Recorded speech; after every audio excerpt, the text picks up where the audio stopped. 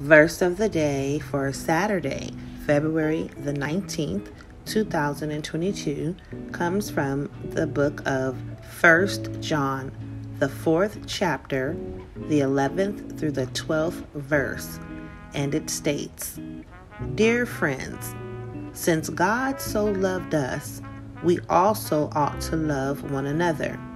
No one has ever seen God, but if we love one another, God lives in us and his love is made complete in us." What are thoughts on that? Can you imagine what an honor it is to have the creator of the universe, the Lord God Almighty, living inside of you? And when we love each other, that is exactly what happens. When our hearts are full of love, there is room for God.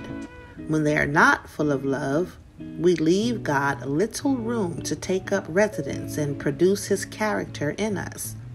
Let God complete his love in you. Make a commitment to do loving things for others today. Let us pray. Abba, Father, it is so comforting to know that you are not far away, that I live in you and you live in me.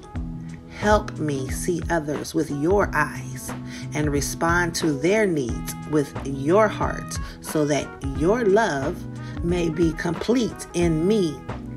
In the name of Jesus, the servant and Savior of all, I pray. Amen.